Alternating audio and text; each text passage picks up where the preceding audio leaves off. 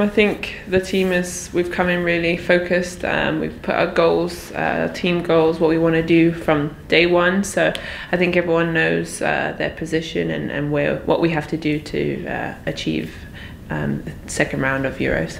We're gritty, never give up.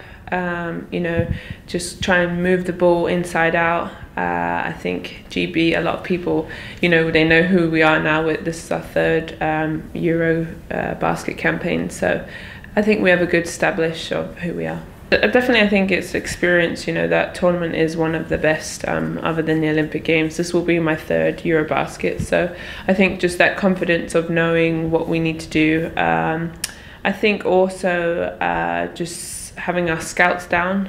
We've played all 4 teams before: Russia, Serbia, Croatia and Latvia, so that should give us some confidence. It's not like Spain, who we haven't played before, so that should give us some good confidence going into the tournament. I've played for him in regular season 2 in Australia, so I've got a great relationship with him. I think he demands a lot, and I would expect that from a head coach.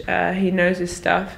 He actually is a great post coach. As for a little guy, he knows a lot of post moves. So overall, I think he really pushes you to listen, and especially with this short time with camp, we have to concentrate a lot. So he's very sharp and direct, straight to the point.